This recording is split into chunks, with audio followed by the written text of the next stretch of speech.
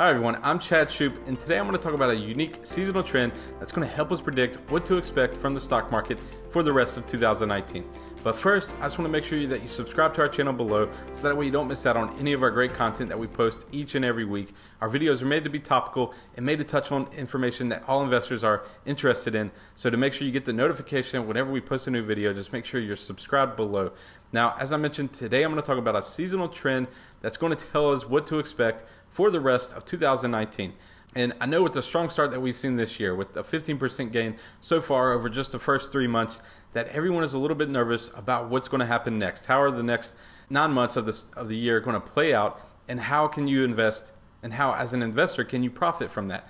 So today I'll talk about my opinion on that and my take and the seasonal trend that I'm using to help give me guidance for the rest of the year. But I also want to know your take and what you expect for the stock market to do for the rest of 2019. So you can comment below this video so that way you can share your feedback with me, and I'll be sure to view those comments and reply as needed. So just leave those comments below. Now, the seasonal trend that I'm talking about is the presidential cycle. And when you talk about the presidential cycle, basically think of a president's first term, and in each of those first years, we have an indication of how the stock market should perform. Right now, we are in Trump's third year as president, so we're going to focus on the third year of a president's first term to see the performance that we could expect. Now, when you look at these first 4 years, it's important to point out that this third year is the strongest by far. It's averaged a 17% gain since I started collecting this data. That goes back to 1945. The first year is very strong, it's around 7%. The second year is a slight loss, and the fourth year is also very strong, around 7%.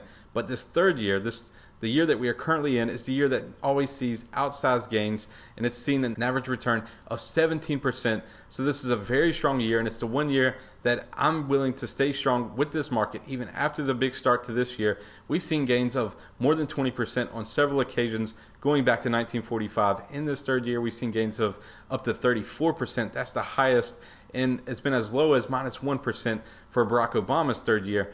But in the midst of all this, the average gain is 17%, so that's really what we want to focus on. We know that the trend here is for the strongest market performance of a president's first 4 years to come in this third year, and with the strong start to this year, I think that momentum is going to help build throughout the rest of the year. And then when we break this third year down, when we look at it on a seasonal trend, just to show us the line graph that we would expect for this third year, it doesn't really have a big pullback over these summer months. So even though we're off to a strong start, and the S&P 500 is up 15% this year, it's ahead a little bit of where we would have expected it to be.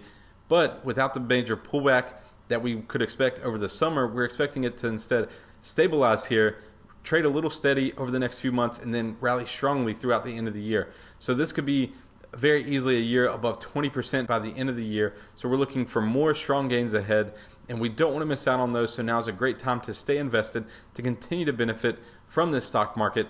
And in my premium service, Automatic Profits Alert, we use seasonal trends like this to predict the stock market's moves, to jump in, to pinpoint precise gains.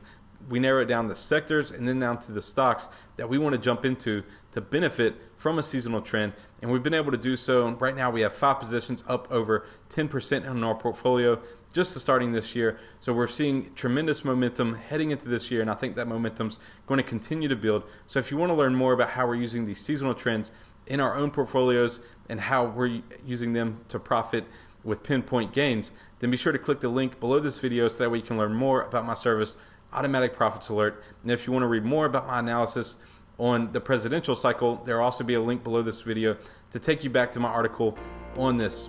And that's all for my video today. I hope you enjoyed it. Thanks for tuning in, and be sure to subscribe to our page so you don't miss out on any more great content. Until next time, I'm Chad Shoop.